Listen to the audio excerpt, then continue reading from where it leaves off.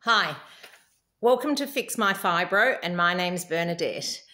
So today I want to talk about the concept of flares and also tied in with that, the inappropriate language or terminology, as it's called in medical or scientific terms, the inappropriate terminology to adequately describe the complexity of fibromyalgia, of chronic fatigue syndrome, of even histamine intolerance.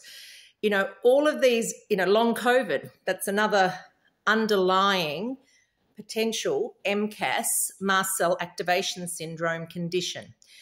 Because mast cells are located all throughout your whole body, it's an issue because your symptoms can be anywhere in your body, and that complexity and the variation in the symptoms, if you don't understand what is exactly going on to trigger those symptoms, you actually can't adequately even describe it. So the term we use in fibromyalgia that you would all use is, I'm having a flare, I'm having a flare, I'm having a flare.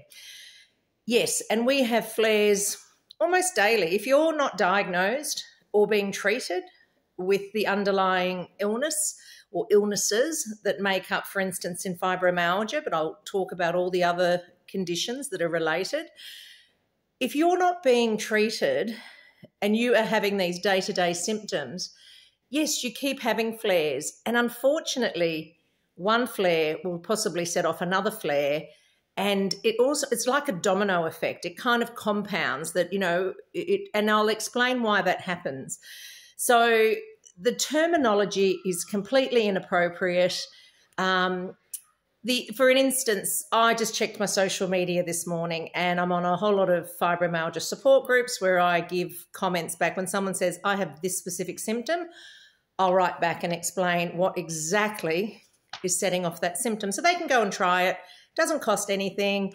I'm not selling anything. I'm just telling them what set it off and what they can do without being diagnosed and without being treated, because there are prescription medicines that can actually help your mast cells to stabilise, but you're not diagnosed with MCAS, so you don't get treated. It's this vicious cycle of pain, fatigue, brain fog. Like I can just name all 200 symptoms, so that's the issue. So the terminology is a massive, massive issue.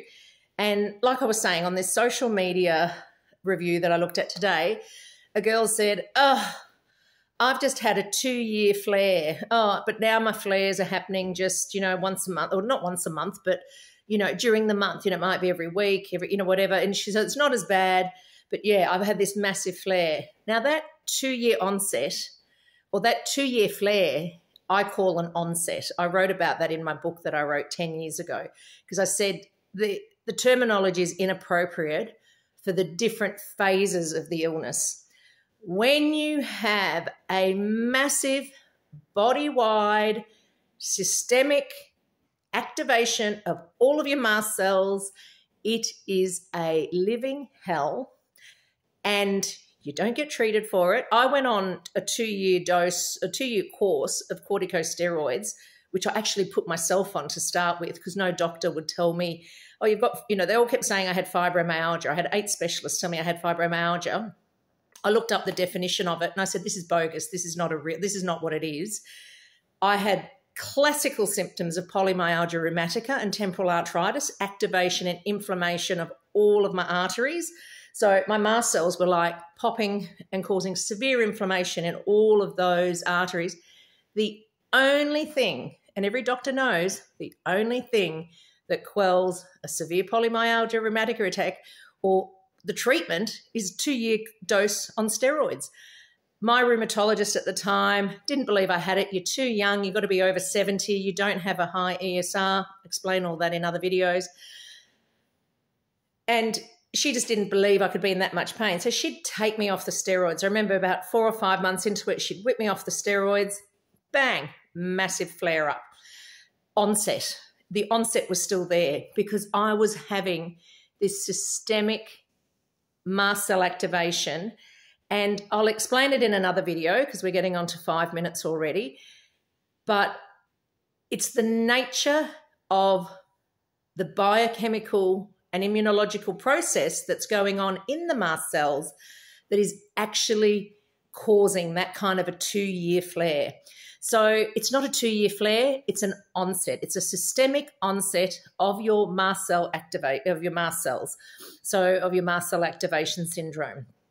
And it's a self-perpetuating, and until that, because if those mast cells don't get stabilized with medication and supplements, they just go haywire again. It's like, I don't know, it's like a badly wired house that doesn't matter what you do, it's going to keep tripping. And that's what happens, that your cells just keep on having degranulation events, which I talk about in other videos. And it's this big, long issue of perpetuating symptoms. But the topic of this video was really about flares. Is a comment that we use, or I'm having a flare, I'm having a flare, I'm having a flare. Well, yeah, we have flares every single day. But we need to differentiate and come up with new terminology for all of these conditions, for long COVID, for chronic fatigue, for histamine intolerance just on its own, when it's just histamine intolerance, which I think histamine intolerance is just a lesser form of mast cell activation, or just a variant of mast cell activation syndrome, basically. It's still mast cell activation, but it's specific more so just for the histamines. And cytokines and things are still released out of the cell, but it's, anyway, I'm going off track. We're up to 7 minutes. See you in the next video. Have a great day.